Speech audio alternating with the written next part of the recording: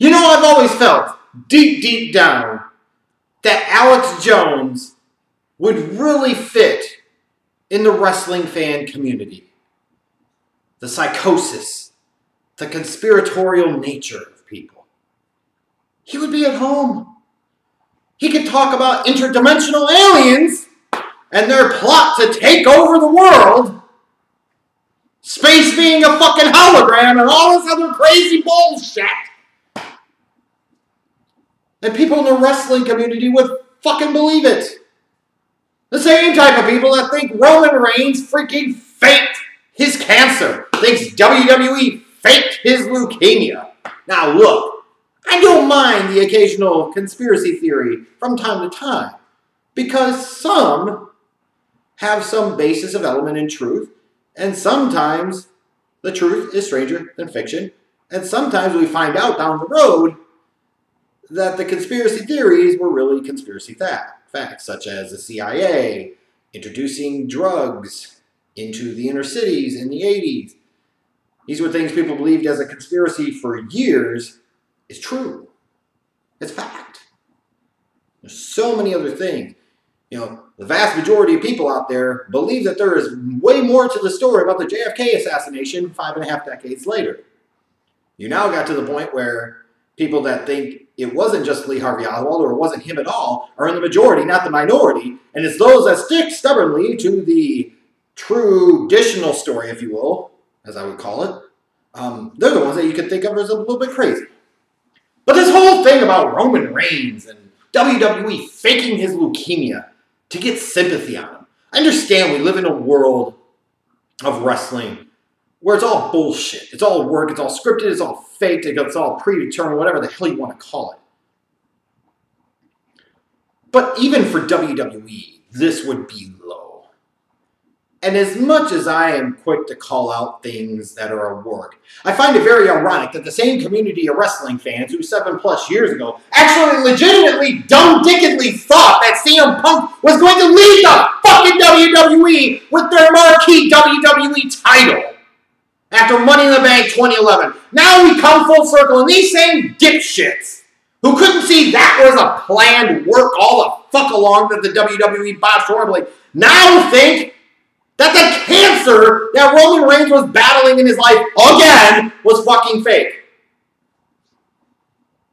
How the hell does this compute? How the hell does this make any damn sense whatsoever?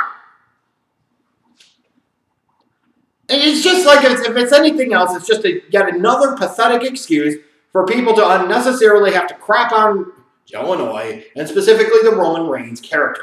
Look, if you think he's a glorified test, I get it. If you detest the fact that he was being pushed as a Cena 2.0, I get it.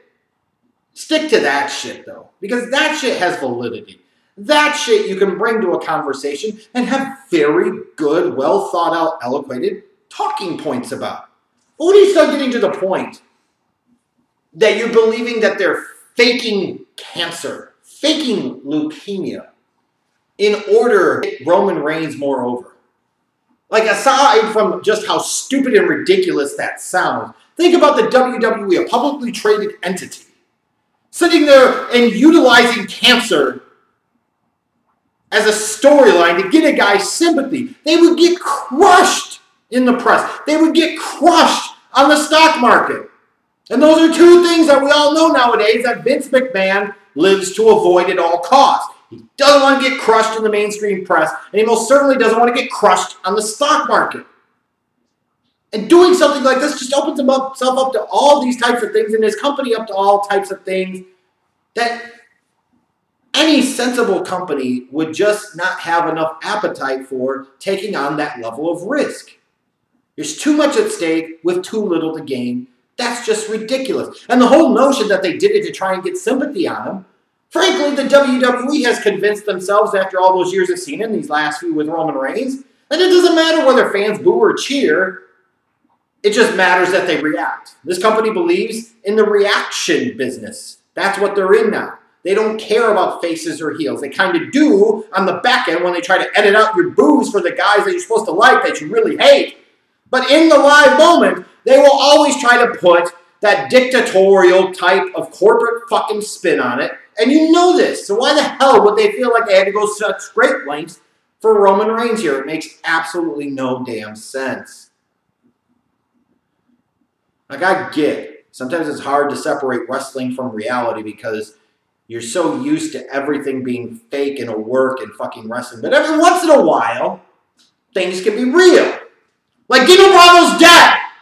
Bang, bang, 18, 19 bullets in his body, a couple in his fucking head. Just because he worked in wrestling doesn't mean he didn't go, oh, I got my couple cigarettes for you, I'm dead. He's dead. You get it? There's no conspiracy there. There's no trying to fake it to get him over, because he fucking sucked. He always sucked, and he sucks just as much in death. But the bottom line is Dino Bravo is dead. That's real. That's legit.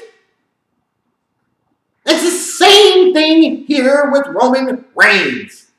He had leukemia back over a decade ago, and as is prone to happen from time to time, it comes back, and it can become a recurring chronic type of situation that you have to deal with throughout your life. And to think that the WWE and Roman Reigns would want to sit there and fake this, to me, is just the height of sheer stupidity. Bash on the dude all you want, in terms of his character and how lame you thought it was. Shit on the WWE for forcing them down your throats. I get all that. But let's get a little grip on reality here. Is that too much to ask for? Like, really? Is that too much to ask for?